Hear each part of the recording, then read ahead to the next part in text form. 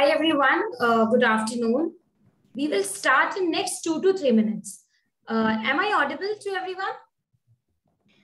Yes. Yeah, you are audible. Yeah, so we'll start in 2 minutes. Next 2 minutes, we are waiting for a few more people to join us. Thank you everyone.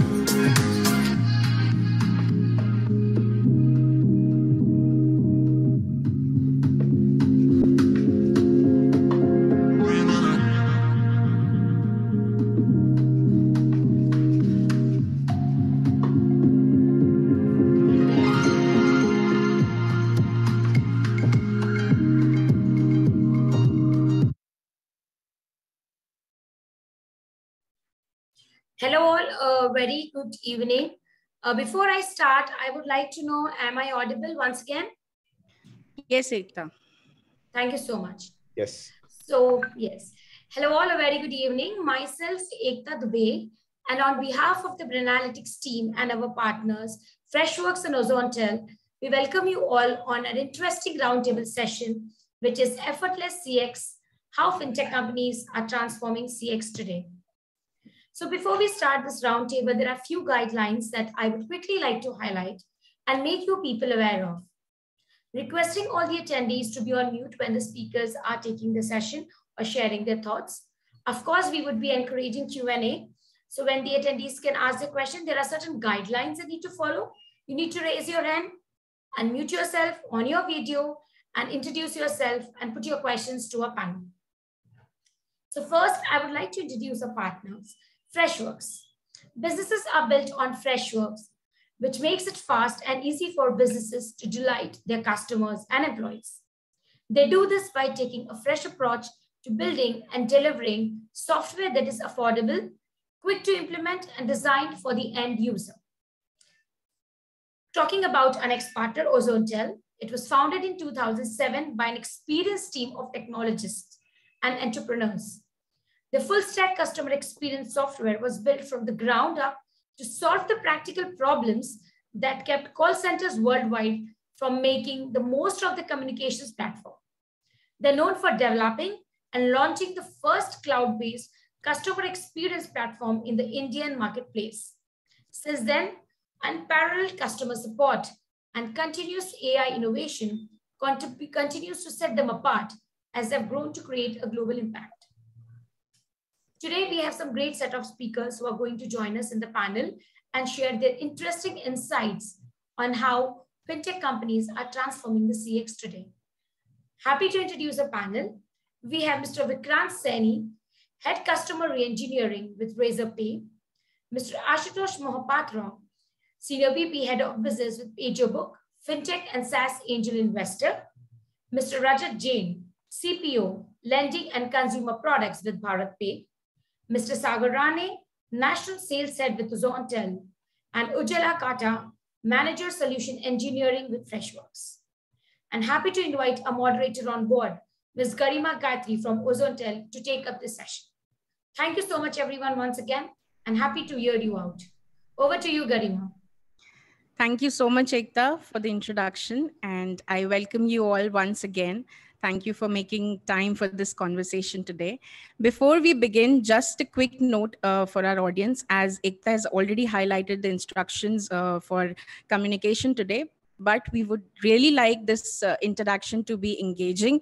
And please feel free to drop in your comments or questions for our speakers in the chat section. We might not be able to take you over audio or video due to time constraints, but we would love to hear your thoughts today. So thank you so much to all the participants who have joined us in the audience section today as well.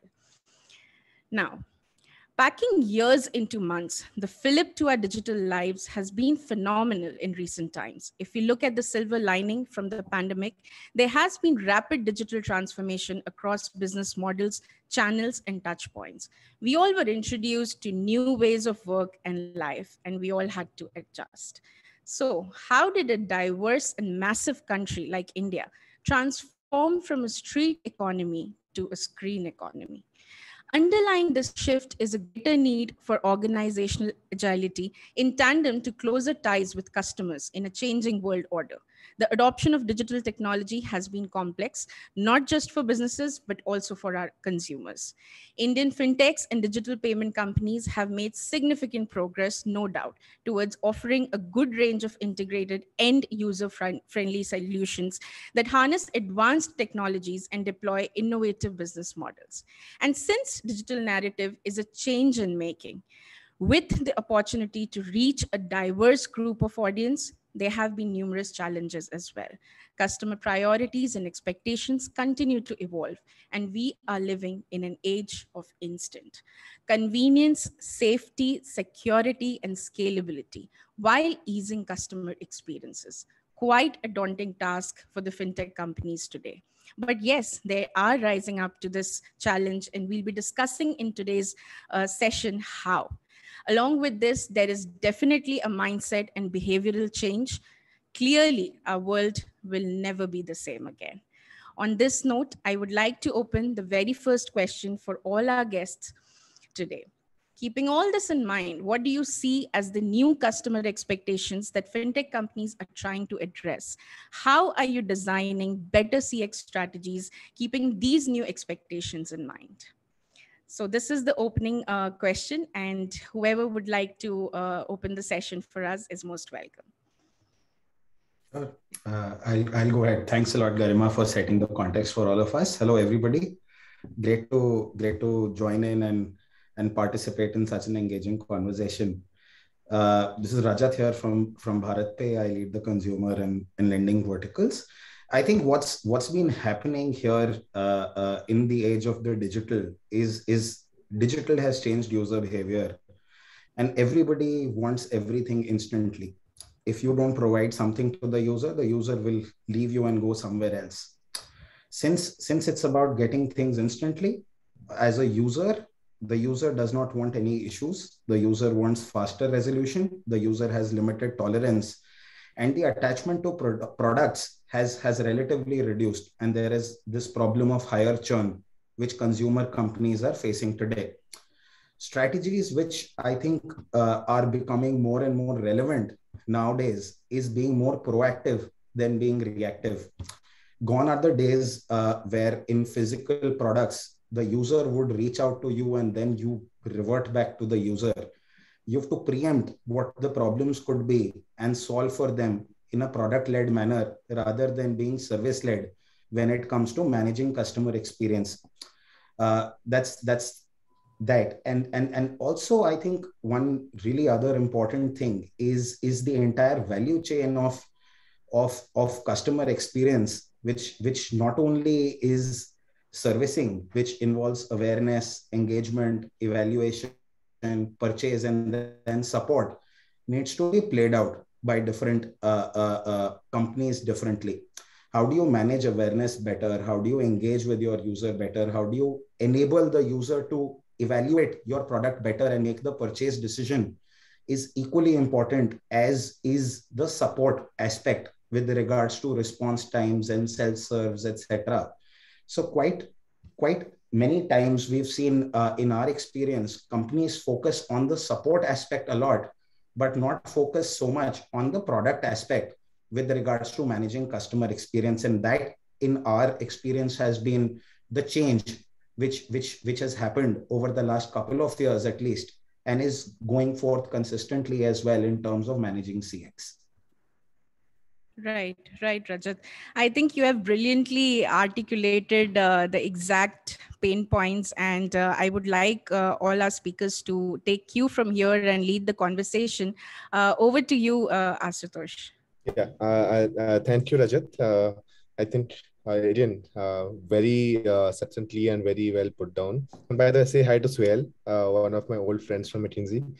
Uh, and BharatPay is one of the companies where I think there's a lot of things have been done over the last few years. I would rather slightly from what we do, I think it's not pager, but it's padrar. Padrar is effectively what salary bolte hain North India mein. So we are a 2-year-old startup, and from a journey point of view of how we looked at customer support, maybe what Rajat would be doing in BharatPay may be different from what we are doing here. But yes, eventually we reach the similar stage of how our approach of strategy would be. For example, what Rajat said, many of those were already WIP for us. A lot of things are already thought through. Few of them are already work in progress. For example, I think Ujjala is from Freshworks. So we use Freshchat for our support. And why did we choose Freshchat and over something else? I know Ozone Tel team is here. We also for telecalling used evaluated between Exotel, Ozone Tel, and multiple other things, and then we finally used Exotel for now. Well, several things which comes to the decision making process, and why did we have to do it? So our journey when we started roughly 21, 22 months back, the company that was purely from a point of view reaching out to users. Ours is more HRMS. On top of it, we do lending. We are kind of fintech embedded on SaaS. It's not a pure SaaS or pure fintech. So when we started doing SaaS, our main objective was to build engagement. How do you build engagement? It's never reactive. So we have to reach out to users. Okay, after your engagement has dropped, you're not using this feature. You signed up for it, and so on and so forth. Uske baad, once the engagement is retained proactively, then obviously you can obviously say, do you need whatever the loans, etc., etc. And uske baad bhi, okay, once the loan started, a lot of people's loans are revolving, and people take loans because they have the capital, they have the choice. That there's availability of loans are plenty. So how do you build the relationship, collections, फिर उसके बाद आते हैं, and all those problems come into being. But then coming to the execution side of it, we were using Zendex earlier as one of our products. Then we decided when we are scaling up, our 1 year is done, we have to do a lot more things proactively. And Freshchat offered us those flexibilities and those modules, even though Freshchat was slightly expensive. So now what calls do you make, even if it is more expensive than a Zendex, to choose for something? Wahan pe value add was there clearly for us, and then we decided to do it. But then today we have another problem. For example, our sales uses LeadsThread, support uses Freshchat, and for telecalling we use Exotel. There's slight discrepancy between our sales and support in terms of the integration, which is still ongoing. Again, Ujjala, I'll pin you separately. I need help on that. But yes, so ours mainly has been that the same proactive. We were proactive from the start. It moved towards the reactive mechanism in between when we had a lot of customers. But then we realized if we have to embed fintech on top of our SaaS platform, we need to be proactive even further than what we used to be at the start of our journey 2 years back. So yes, I think any of our strategy, whether to use Freshchat or LeadsThread or Exotel or anything, and even if it's slightly cost heavy, has always been towards that proactive approach of engaging and retaining the user before the user churns. User churn hone ke baad, if I reach out to him or her and say, why have you churned? User bolela, yes, you did not give me the support. That is reactive in nature, right? Yes, a few users may return. That is their generosity. But then being proactive definitely helps and will always help any company anywhere. Thank you. Over to you. Right, Ashutosh. Thank you so much for helping us understand your journey. And I could see 3 very important aspects here. You talked about customer acquisition, retention, and how we build engagement around that. So I think Ujjala would be able to lead the conversation now. Over to you. Thank you, Garima. Once again, good evening to all of you in the panel and the team here. So we understand, right? Like, the customer experience, the trend has entirely changed. One, because with the advent of digital transformation, what we have done is not only the startups which have already adopted technology, but also the established financial institutions, they have adopted technology. And what happens is the combination of digital transformation, adopting technology, and the pandemic, we actually started giving services digitally, contactless, and remotely, right? So that is from a customer side of things, and that has revolutionized our customer experience also. And like Rajat has rightly said, with this new millennial space that we are into, a lot of millennials now being the customers of these fintech apps, where you don't even need a bank account, right? You just have a phone number, and then you can go ahead and transfer money here and there. So that also has resulted in that want it now culture, right, which Rajat has mentioned, right? They just want the support right now, then and there. And we've seen that 80% of them, they demand these quicker responses. And the second, trend that we have seen is giving an omni-channel experience. Now that we're talking about millennials, now that we're talking about messaging first platforms, the customers, they not only want to reach out to you via the mobile app, like you have a support on your mobile app, but not only that, like if on a website there is a chatbot, or if they could be using social media to reach out to you, be it WhatsApp. So they want that omni-channel experience. They can reach out to you at their convenience. But at the same time, what they also expect is whoever they reach out to, irrespective of the channel, they need to have context of what the problem is, right? So they're also looking at an omni-channel context and a personalization of the support that we're looking at, right? And the third one, which I have mentioned, that the consumers, the customers now, they appreciate the ability to continue conversations at their own space, and also on applications that they are already using, like examples that I gave you earlier, like Facebook and WhatsApp. These are the emerging go-to channels of engagement. Of course, we are heavily reliant on our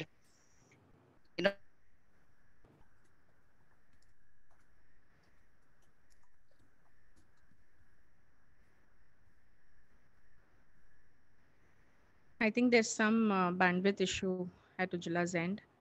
Yeah. Ujjwala, can you hear us? I think we lost her or something.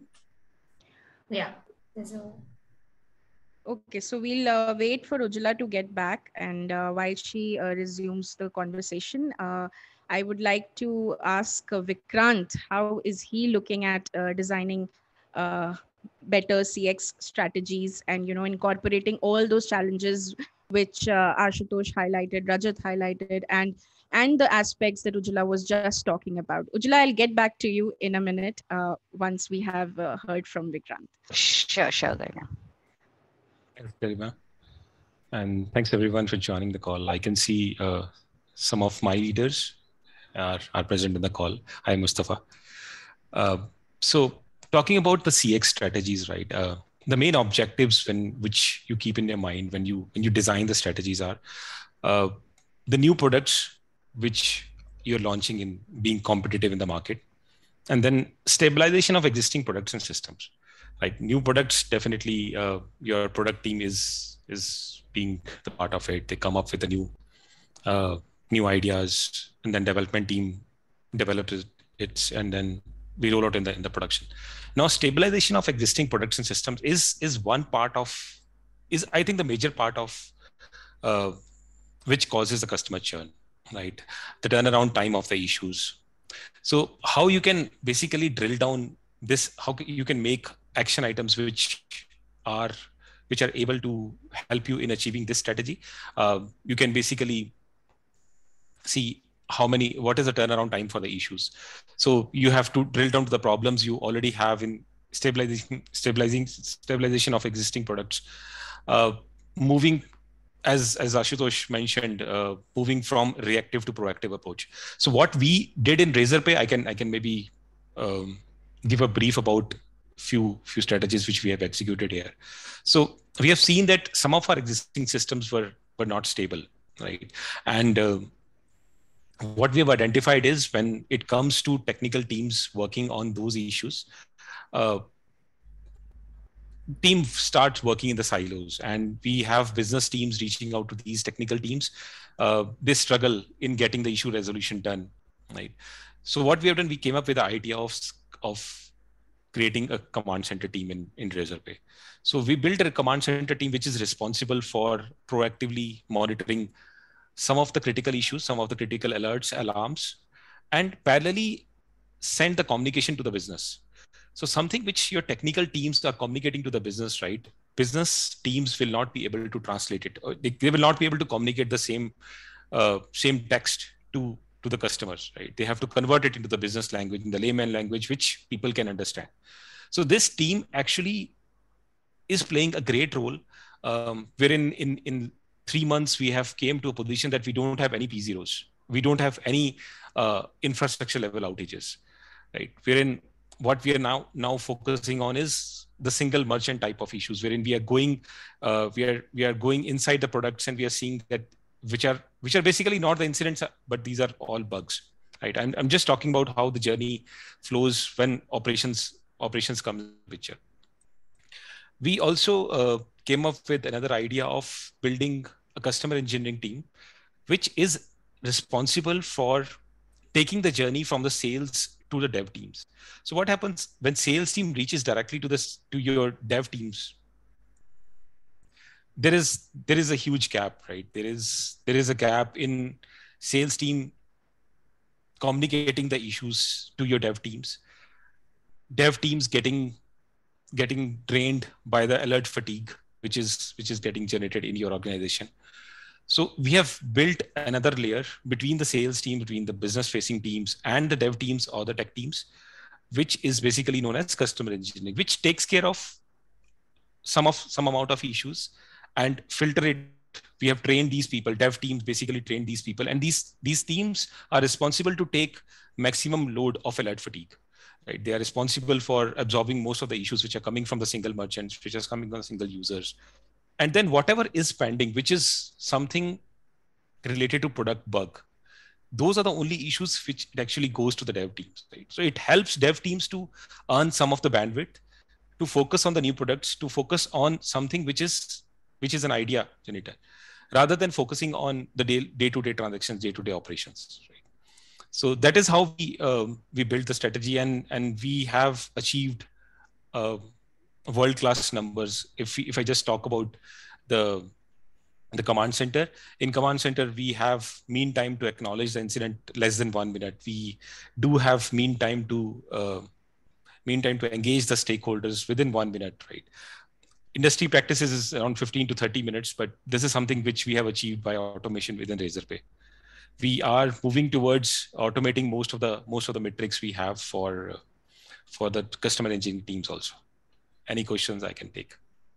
Definitely a milestone worth celebrating, Vikrant. So thank you for helping us understand that part of the story. Again, a very critical challenge highlighted by you was organizational silos. And now coming back to Ujjwala, I would like her to share her thoughts and help us understand how is she looking at designing CX better CX strategies. That's right, Garima. I'm not very sure at what point I got lost, but there was one another point that I wanted to add. One being, we've also seen, the smartphone penetration that's been happening Right. across pan India, right? Now it's no more only in the tier 1 cities, but also in the tier 2 and the tier 3 cities. Now that has also enabled a lot of customers who are good in their vernacular language and not really English for them to adopt this new technology. Now, supporting them in a vernacular language also becomes imperative, where our whatever customer experience platforms we are giving should be able to at least enable them to understand the questions, respond back, in the vernacular language. Be like, we are looking at leveraging machine learning and chatbot and all of that, but only if it is enabled with multiple languages, it will make more sense to my customers who are in the tier 2 and the tier 3 cities. So that was another point that we need to also be cognizant of. And whenever we are looking for a customer experience solution, a platform, that's something that we would like to adopt. Extremely relevant argument, Ujjwala, because that is where we get the space to build a better brand recall, I would say, and more personalization, a stronger connect with our customers, right? So over to you, Sagar, now. Thank you so much, Garima. And I think so.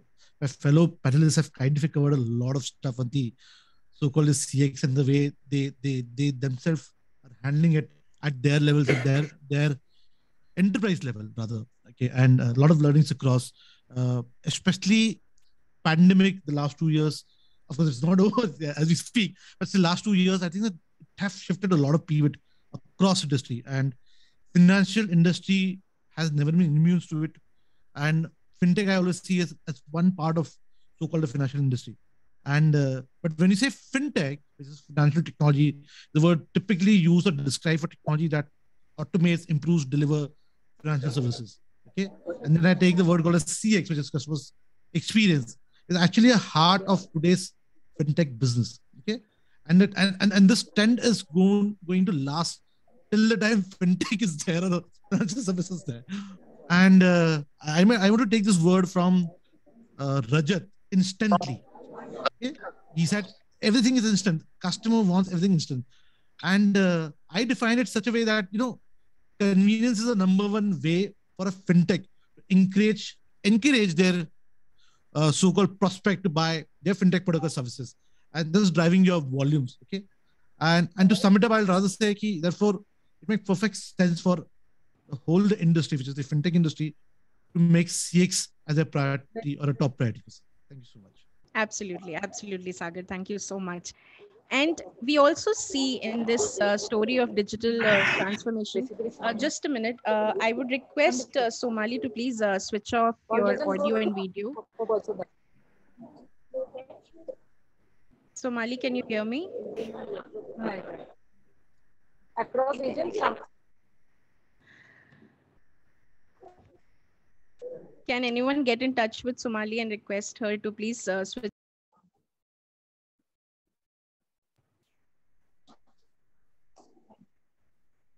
Hi, Garima, I'll call and Yeah, sure. Thanks, Neha. That's one topic. Yes.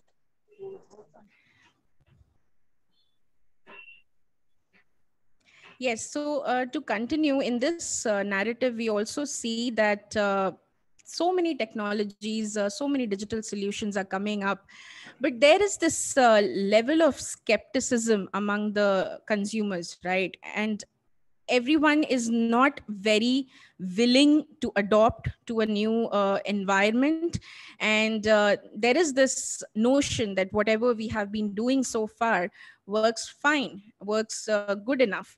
So how do we move beyond this, and how do we convince or encourage the consumers to adopt these solutions, and how do we really bridge this trust gap that is there? And I would like to ask you, what initiatives or measures specifically are you taking to bridge this trust gap and build, stronger relationships with your customers? Ashutosh, I would like to hear from you first. Okay. Two things. First, there are, again, to build the trust and engagement and retention is all linked. For that, not necessarily all the activities what we do is online. So if you actually think from a point of view, our business is at the intersection of a pure SaaS and a pure fintech company. And SaaS people in India today, even if you compare with what Byju's does, Byju's also has to do a lot of hand holding on field to get the things done. For example, there are a few Kirana stores near our office who have taken loans from Bharat Pay. But I take a liberty of saying here used to say one of the collection agents also comes and asks, "Bhai, this amount is pending." So this the way we have to bridge the trust is, I think Ujjwala used the word the omni-channel. I would pick that word and say cannot be purely digital. It has to be a interaction which is face-to-face, through whether you call it account management or sales or whatever term you want to use it. It is your choice or anybody's choice, by the way, because that doesn't make much sense. It just has to be, for example, if Rajat and I are there, Ashutosh and Rajat have to have a word face-to-face, and Ashutosh and Rajat can also do things online. Now, how to build trust takes a lot of time. You cannot buy trust. Right. Trust is earned, whether, for example, if say Rajat or Ashutosh or Ujjwala has a team of say 100 people or 500 people, whoever it is. I can't just come and say, okay, you guys, I will be managing or taking responsibility of you guys. So trust me. ऐसा नहीं होता. The same goes for customers, and employees and customers you have to treat very almost the same way.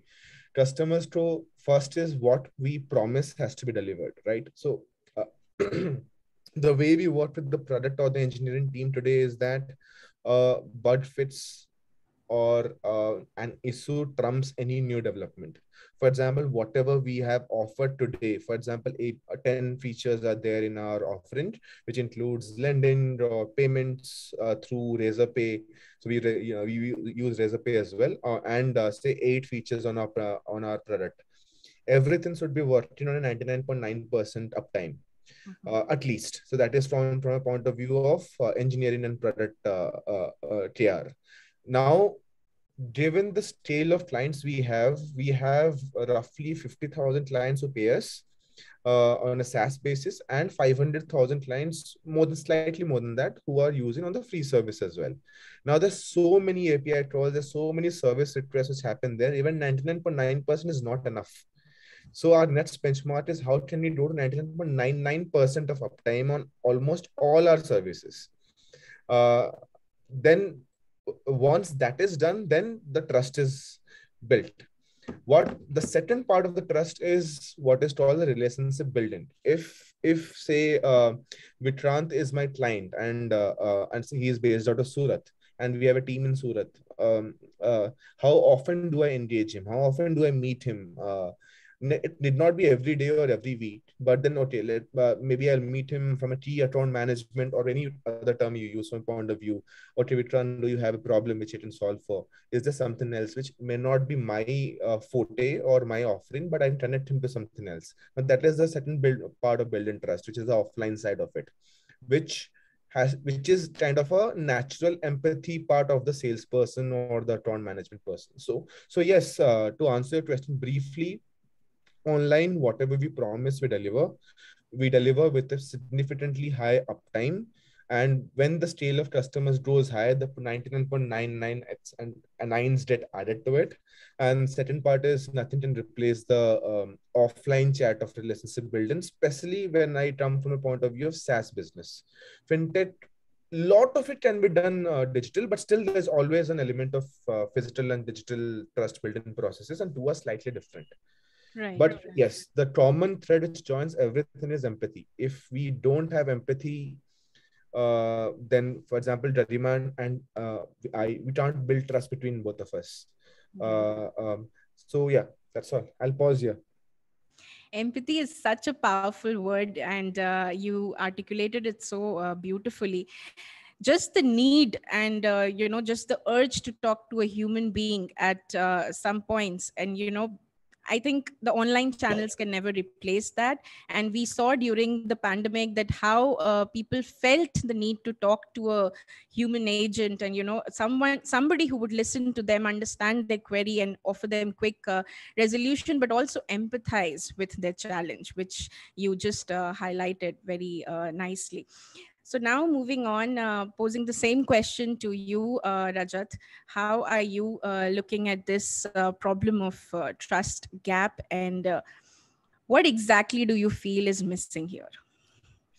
So completely agree with Ashutosh on trust trust having to be earned rather.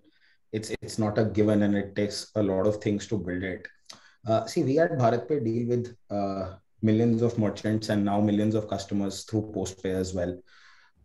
For us, and in our experience, especially we've moved from a company who was merchant focused to being customer focused as well. Both cohorts are extremely different. Merchants are still adjusting, customers are relentless, is what we've learned.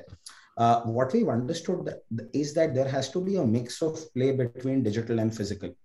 If I start addressing all queries physically, either through, I mean, forget meeting, even through phone calls, it's not sustainable for the business of our scale, which deals in like millions of transactions a month and thousands of crore rupees of TPV, etc. happening. So for us, what we've realized is through the value chain of the product and the customer experience, let's say awareness is the key. So what are the features of the product is something that the customers are more interested to know about, and most of the queries would come on that subject alone when any company looks at their actual voice of customer. So how do you bake that into the product experience? How do you make users aware of features, etc.?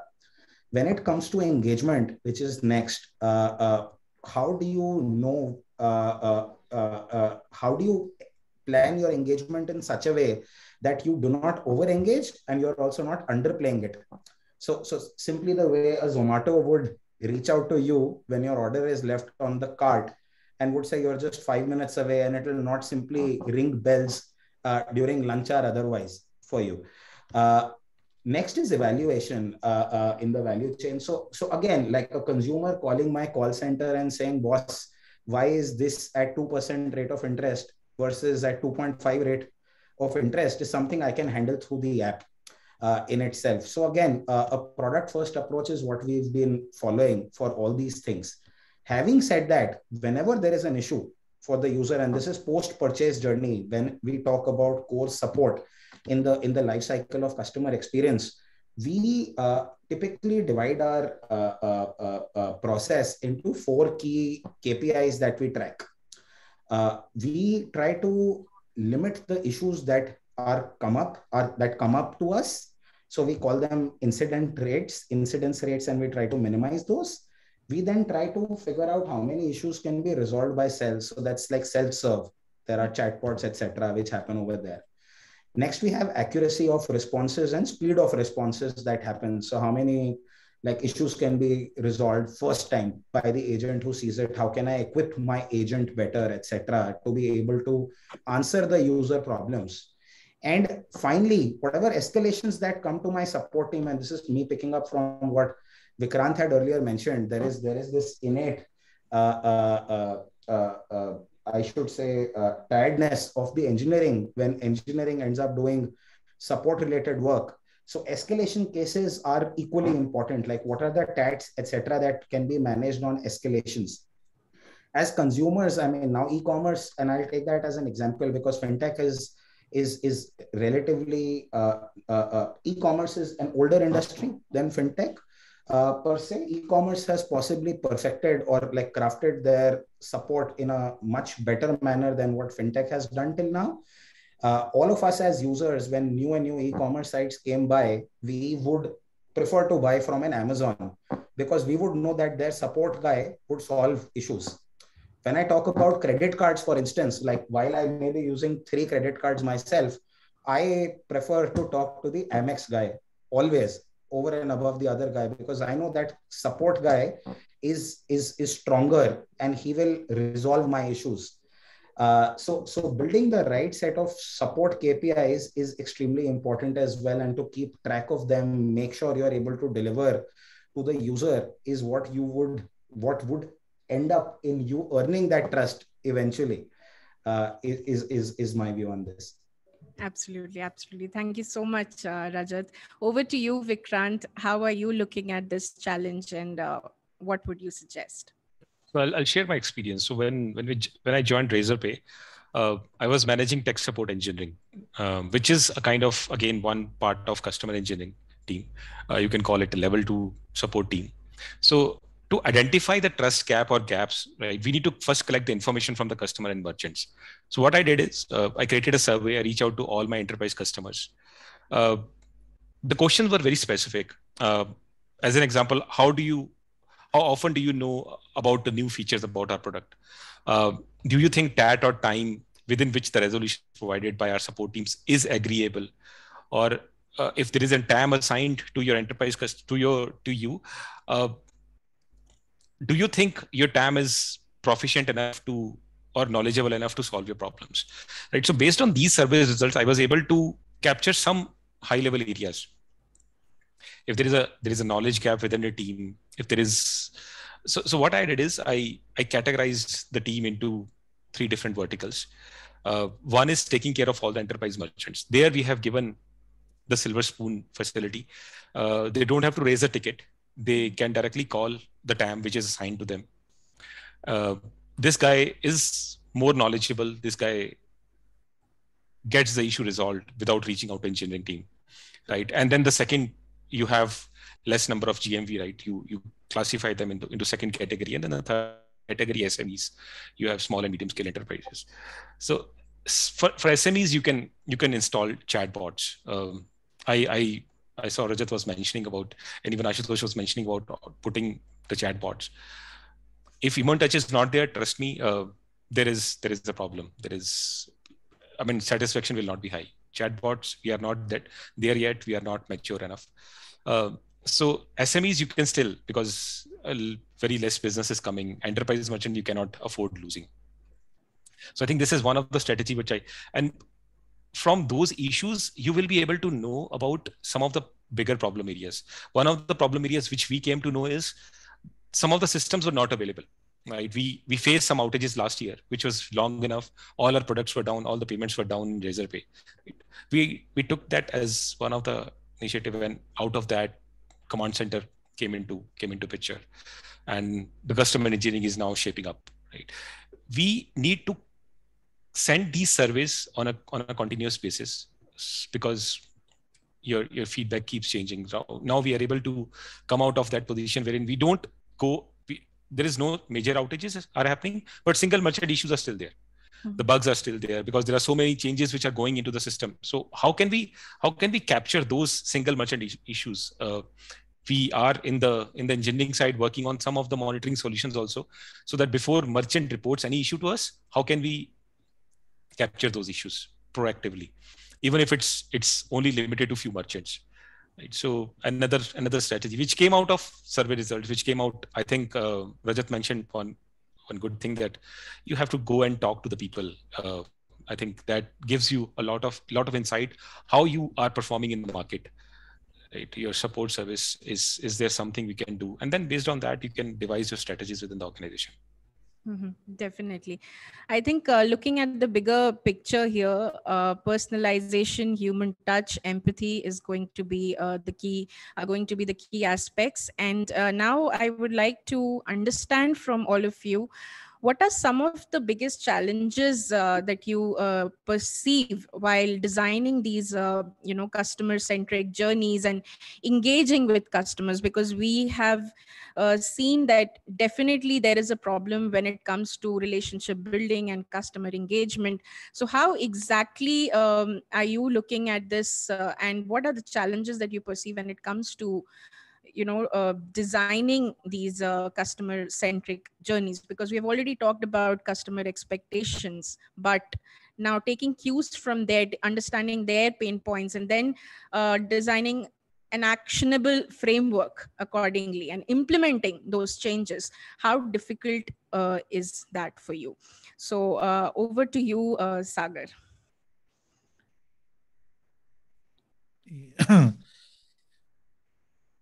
Customer centric. So let's put things in perspective. Okay, first of all, how do you define customer centric business? That's the first piece. If you think about it, your CX with your brand begins at the moment the customer realizes you really exist. Okay, and CX is at every touch point, which is your sales, delivery, support, renewals. And I think I'm just trying to take a cue from Vikrant, where he was saying that they have so-called silver spoon to their one of the teams where they can highlight the problems. So I'm saying CX or customer centric is not at a level of where your face is touching the customer, but I think so faces which are not really touching the customer, but also in a part of debugging, enhancing the experience at the app level, enhancing the experience at the product level, services level. And even at kind of as Ashutosh said, people who are meeting customers at the shops, at the touch points where they're engaging for various kind of services, be it even collections for this matter. Okay, we see today that digital driven journey is kind of a linear, and it makes perfect sense for companies to prioritize so-called your customer centric at every touch point. Having said that, uh, and I think so a very valid point that we see that when you see customer centric, it's just not about chatbots, not about being digital first. It also being having humane or human, okay, and that adds up to your cost. Okay, Right. while we prioritize your CX at every touch point, and that too adding up your human, the biggest challenge I think the fintech is kind of looking at or should look at is how do you address your cost and still ensure that your CX is up to the mark. Uh, I think that's one big challenge I see. Thank you, Sagar. Over to you, Ujjwala. Thanks, Garima. So yeah, we did see how the customer expectations have been evolved, right? Especially with this pandemic. And I know the pandemic is, I fingers crossed, it's coming to an end. But at the same time, along that period, of course, we were able to offer customer services remotely, contactless, and everything. But at the same time, here we are talking about engaging with the customer. And as we said, I mean, I think this is the pulse of this panel here. What I understand is, yeah, chatbot is there, machine learning is there, but that human touch is required. Now, for a human touch, when all of us were sitting in our homes and not going to offices, there were this no physical contact that we could do. But at the same time, the agent had to be compliant, had to reach out to the customers with the required platforms. And that is something I believe businesses, were having a challenge moving from an in-person customer support to a remote customer support, right? So this is where, we had to move from physical platforms to SaaS platforms that were available on the internet. Not only that, so as an agent, I am at my home, I am able to serve my customers, be it via calls or, even having a remote video session with the customers. But at the same time, when we're talking about fintech, data security becomes a very important aspect, right? So that is where, we should also look at places where with, some security controls wherein you have your VPN enabled, but at the same time, should also see to it that whatever platforms that contains your customers' data, right, the PII data, all of that is also protected and available only, within that particular network, right? So the platform should be compliant and also give the security of data, right? Data security, or when the agents are accessing this. Now, the second one that businesses also, need to be cognizant of is I mean, of course, I think I'm using that word again, the omni-channel. I understand it's a combination of both digital platforms and also an in-person connect that we give to the customers. But as an agent, for me to understand and give that personalized experience to my customers, I need to be aware and have that entire context of that customer. So just like, Ashutosh was mentioning that, his organization is using tools from different vendors. What happens is it's a disjointed system, and we tend to lose data, right? But if there is a platform that gives you a customer 360-degree view, like CRM is the same, you're getting your chat from the same person, the calling solution from the same person, the desk, the ticketing platform from the same vendor, then you have that seamless integration, and you also maintain the context of the customer and are able to give that personalized support to the end customers, right? So these are 2 points that I wanted to mention on what I feel were the challenges that businesses were facing, especially during the pandemic and even going forward, since we are having an evolved customer expectation. Right, right. Over to you, Rajat. What are the challenges you have perceived so far in this journey? Sure. So I think I'll mention two things here. Uh, so see, first is speed to market, and I think when it comes to building a new feature, there is loss of potential business. When it comes to customer experience and issues, there is loss of existing business. So the biggest challenge with customer experience is you can't delay things. You have to be again, and I mean, this is besides being proactive and trying to be proactive. Whenever something comes to you, you simply can't lax. You have to act and get things done. That's number one. Number two, I think in this time where the entire dynamic is changing, it's also about cost, right?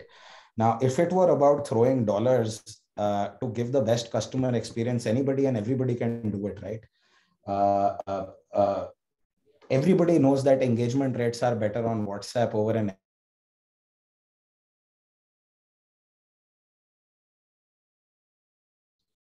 like changing your play over on WhatsApp entirely. So that's the other thing. I think the third element which I would mention, which I think has already gotten covered, is making sure everybody speaks the same language. Your application speaks the same language. The CRM agent to whom the call comes speaks the same language. The guy who's replying to emails speaks the same language. Everybody has the same log of the problem, and as well the communication that has thus far gone out is again equally important, and maintaining that there is improvement and tracking performance across this is what I mean is our best bet of improving ourselves on giving a better experience. So that would be the third point.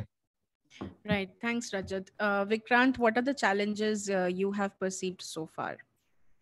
I'll start with customer empathy in tech teams, right? Which is less as compared to business teams or a merchant facing teams. If you talk about engineering teams, right? If you raise the issue directly to the engineering teams, you tend to take a backseat rather than they will be more proactive in developing something quickly, right? Second is reach of humans at scale, which I think Rajat already mentioned that. I'm talking about economies of scale, right? You will have bots installed, which may resolve some of the quick queries. And I think Ujjwala did mention that once you have a one-stop solution, which has the complete CRM, we may be able to solve. I'm yet to see those results, to be very honest. When you don't have human touch in resolving some of the issues, be it your SME customer, be it's your enterprise, you tend to get a dissatisfaction there. So I still feel that the AI bots are not there yet. We still need more mature agents who are taking care of the issues in a way that humans actually resolve it. I still remember one advertisement which Airtel did. They were displaying their open tickets at various locations. They mentioned we will keep displaying these numbers till it becomes zero. Right? I still, I mean, obviously that can be a North Star for Airtel, but humanly not possible due to human factor. Trust me, there is no such state as nirvana in operation support. It is a continuous process. You just need to reduce the number of errors from the changes in your existing products. I think that is one key challenge, which I think which is there. The TAT, Rajat mentioned, the resolution time, how much we can reduce. At the same time, you have engineering teams, lead fatigue, which is going on, right? So we need to take care of the employees also. So there is a very, very fine line when you say the number of what is the resolution average you will have, and which is expected, which is bearable. And at times you have to let go your customers. At times it happens, right? You cannot win the complete world. Mm-hmm. So right. There can be there should be a space for imperfection as well. This is absolutely fine, because considering your employees, you need to make a balance. Right. Else you will have another problem of employee attrition. Absolutely. Over to you, Ashutosh.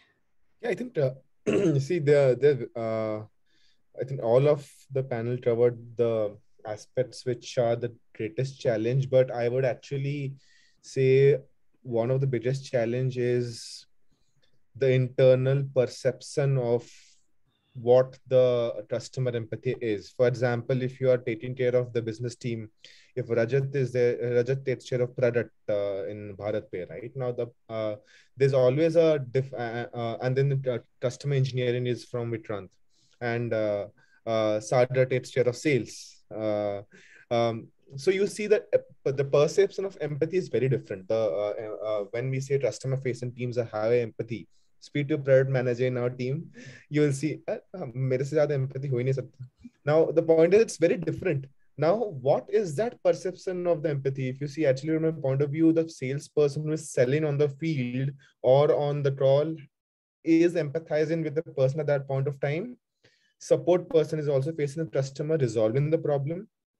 Product teams which are proactive enough to reach out to customers all the time. So there are a lot of teams, product teams, the good teams are always on their toes and speak to the customers every day, day in, day out. For example, in our company, a few of us, we speak to at least 10 users a day.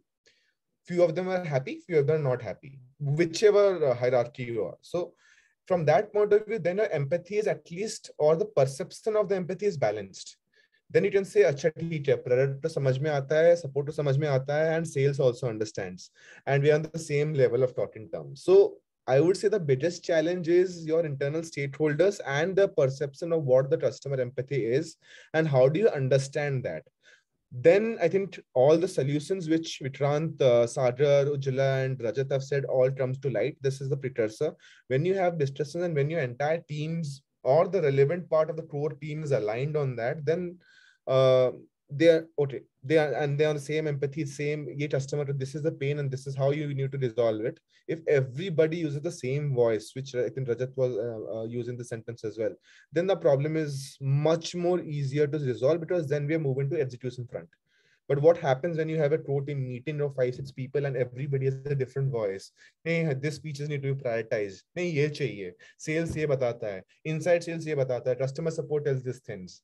But I have heard 5 customers telling me these things. What do you prioritize? Who do you choose upon? Now that is where the biggest dichotomy, the biggest dilemma comes in, where if you do not speak the same voice internally, then you cannot execute all the tools which the panel members just said. So yeah, I'll just, this is internal, and all what the 4 views came in. These are what we need to execute. दोनों चाहिए होता है in any company, be it Razor Pay, Bharat Pay, Ozone Tel, Freshworks, or in Pajarwood, does not matter, or wherever you are in any company anywhere. Right, right. So I think considering all these challenges, how aligned are we as an organization? That is something we need to put into perspective here.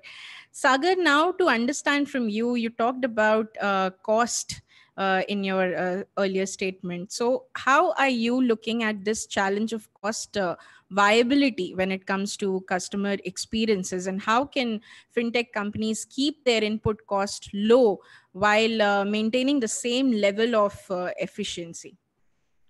We've got eminent panelists on with us today. Look, I look at fintech at 2 sides. One is increasing scale or increasing volume, and trying to keep the cost low by all automations. Okay, and I think that the cost is a key factor in fintech, because the whole idea is to kind of deliver to the scale and with a small ticket size. Say, how do you do that? Okay, so I think so cost at every level of productization, services, delivery is there.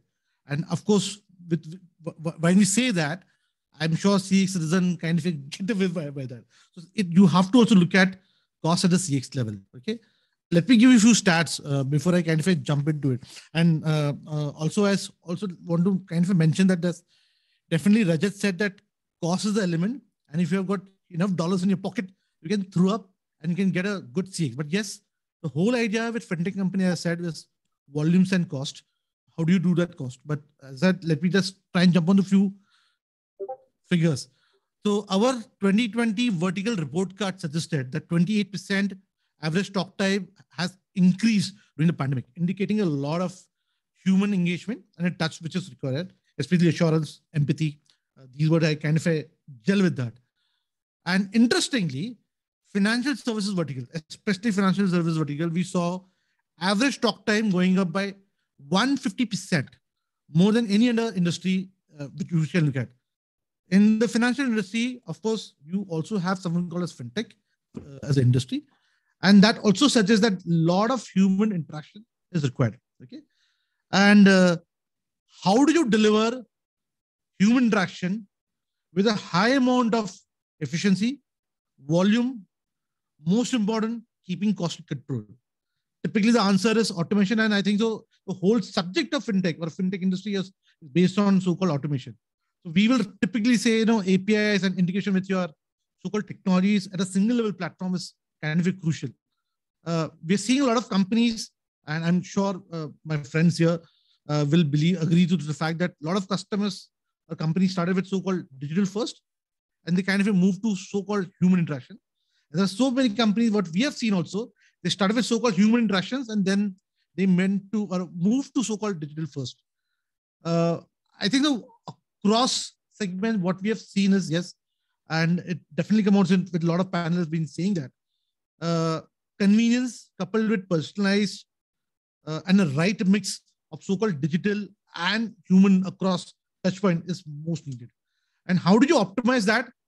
Is with excessive deep analysis, okay, and then can we improve it over. For example, let me put it this way: a dialer can achieve your so-called first-time right contact frame from a 24 hours to a 10 minutes, 3x more effective campaigns, and a 30% more productive agents. So these are all things. Self-service, and I just want to kind of add to a layer to it, is self-service. Personalized IVR can reduce 40 to 60% load, okay, of your so-called agents, and most importantly, 20% customer satisfaction, okay. And while we achieve this, what is most important, and I think so, fintech, which rides upon all your financial services, which is so compliant in all matters, I think so we cannot take away so-called your security and privacy. And with Freshworks and Ozontel, which we deliver the enterprise grade security and services with HIPAA, ISO, PCI DSS, GDPR. I think so. So I believe that fintech ecosystem can leverage that amount of security and privacy at a fraction of a cost while deploying it in their so-called environment. I think a simple example, not directly related to so-called privacy or security, but yes, there's something called as PII, which is personal identified information. Okay, even at Ozontel, we get a lot of requests from customers across verticals to kind of mask this PII data at the agent level and the supervisor level. Let me try and wrap it up saying that convenience, as I said, convenience brings in skills, brings in volumes, brings in kind of assurance to the customer that it is an instantaneous award to them for getting that services right. So convenience coupled with personalization, especially the millennials we spoke about, identity and solving with automation, quality customer support. My fellow friends definitely spoke about that. Evaluating customer touch point using speech and AI is a way to go to increase your CX while you keep your costs viable. Thank you so much. Great insights, Sagar. Thank you so much. And now moving on to you, Ujjwala, you were talking about omni-channel experiences, right? So how are you looking at these AI-enabled omni-channel experiences? And if you could share a success story or an example, personal, story, that would be great. We would love to understand from you. Sure, Garima. Right. Let me start with digress a little bit, and then I will eventually come to what I'm trying to convey, right? So whenever, we are talking about a fintech company and we're talking about customer support for a fintech company, and if they were to onboard a vendor, a customer service platform, then I believe they should look at into two aspects, right? First is the initial solutioning, how we can have that one-stop shop where the agent gets enough context about the customer and is first of all able to receive queries from different platforms and also get the context and respond back to the customer, right? Which eventually also impacts the time to respond. But at the same time, another aspect that any fintech organization should be cognizant of is the how the vendor that they are onboarding can scale with the growing fintech company, and also their ever-growing customer base. Now, scaling the customer service should never be an afterthought. They should always onboard a vendor which will, scale with them, right? And now, while scaling, if we also, proportionally increase the headcount, the customer support agents, I mean, I believe that would not be the smartest of choice. Now, having said that, also, I think Vinkrant and Rajat and all of them, they were talking about the same point in giving a human touch, especially to the enterprise customers. And it's okay, SMB can, it could be a healthy combination between technology, chatbot, machine learning, as well as a human touch, right? So while scaling, this is what, there's like that healthy combination that we have, right? So you have the artificial intelligence, machine learning that can obviously be leveraged to, service this increasing customer base that we have, right? Machine learning can be trained to answer the queries. It can be, trained to give both generic and complex answers, which essentially will alleviate, the agents and deflect the queries, right? At the end of the day. And also with chatbots, we have, decision tree chatbots, we have natural language processing chatbots, which again can take inputs, controlled inputs from the customers. It could be used as the initial heavy lifter, right? And then take all the data from the customer. If it's able to solve itself, well and good, but it can also seamlessly hand it over to an agent, right? Now also from the agent side of things, when we're talking about fintech, there could be certain, many manual processes which we can automate with, robotic process automation. That's also something that, the platform should be, the vendor that the customer support vendor that we are onboarding should be capable of doing, right?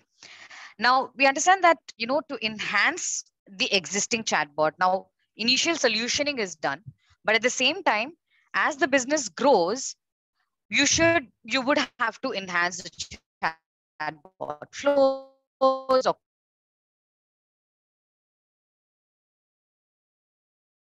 other administrative work to do. Now that platform should be intuitive and also have that short learning curve, easy to use, where the businesses themselves can make the necessary changes, which can lead to a faster time to market than having a complex platform and depending on solution architects to do the job, which again will lead to cost and time.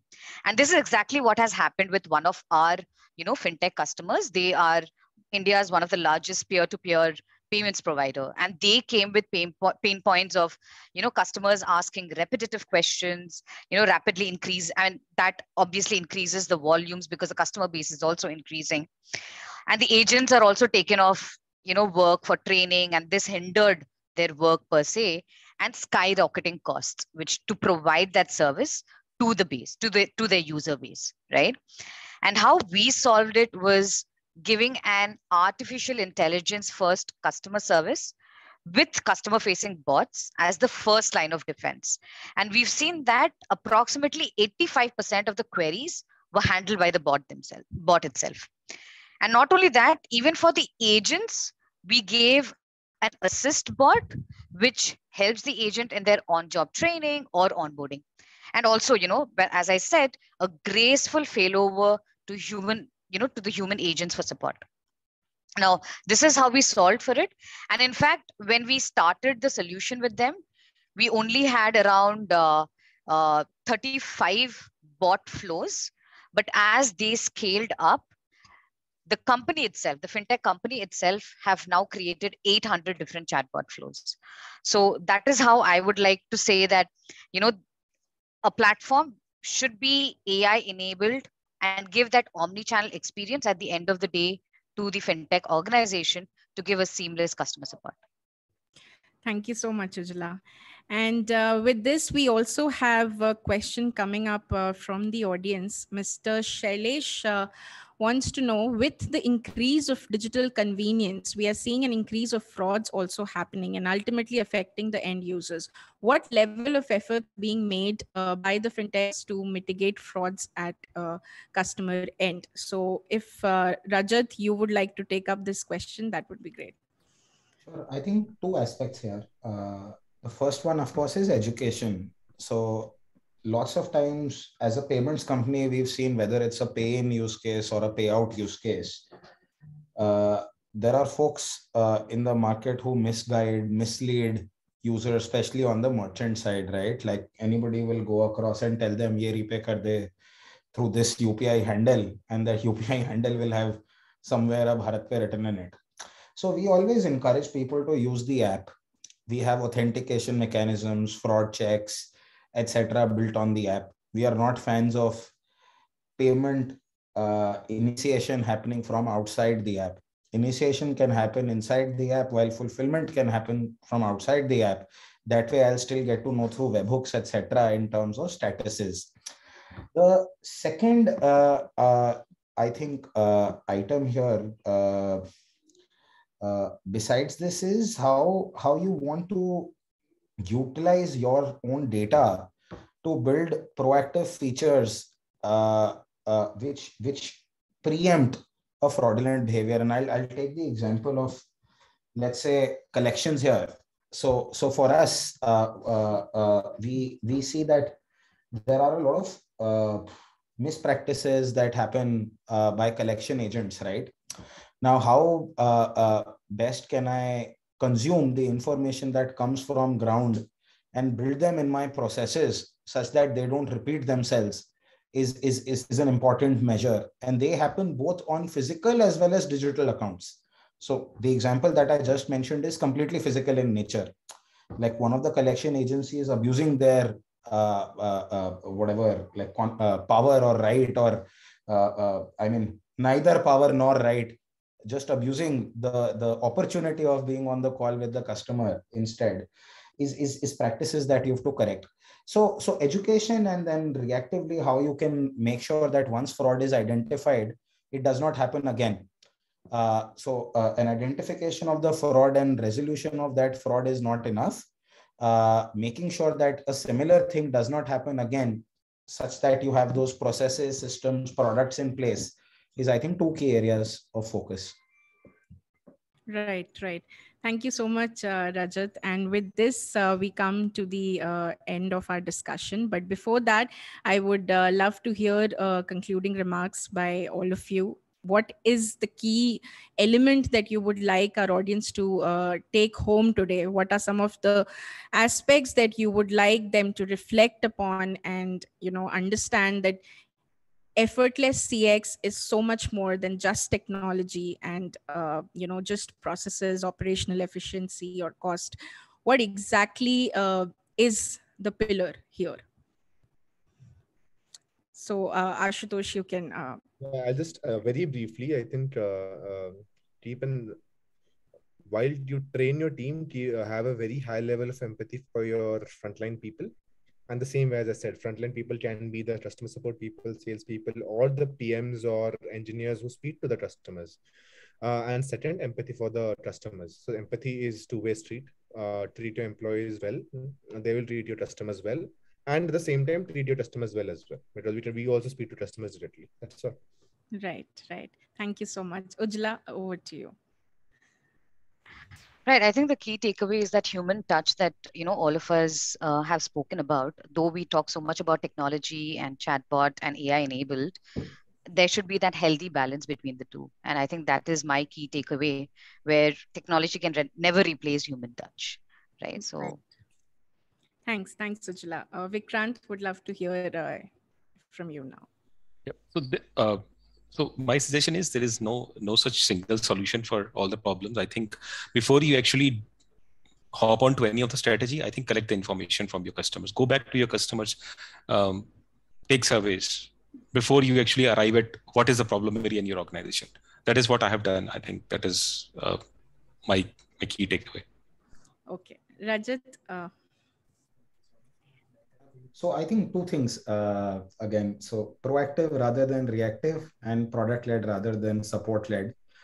Support is the most, while it might be the most integral component of managing a customer question, query, incidents, but I think the right way to think about customer experience is limiting tickets to begin with. So that should be the mindset at the onset. Right. Over to you, Sagar. No, a lot of great insights. I kind of wrote something like, like what Rajat was saying, e-commerce, they're learning from e-commerce how they great are in terms of their customer support KPIs, speed to market. I heard about. I understood from Rajat in terms of how do you want to educate the customer, because it's primarily important. And then Ashish was talking about training the internal stakeholders. How did they talk to the customer in terms of their communication language skill set? Then we learned about from Vikrant, how do you understand AI, but yes, it's still not there, and they can still be, they'll be improved a lot. So I think CX to make it more effortless. I think there are a lot of things to be done across industry, and it's just not a customer, but every stakeholder which includes in the company, which is the top level guy or front level guy, has to be part of it.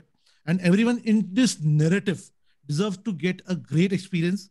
And I believe that fintech company can be the real champion on the both sides of the equation to kind of change the entire game around. So this is where I like to conclude upon. Thank you.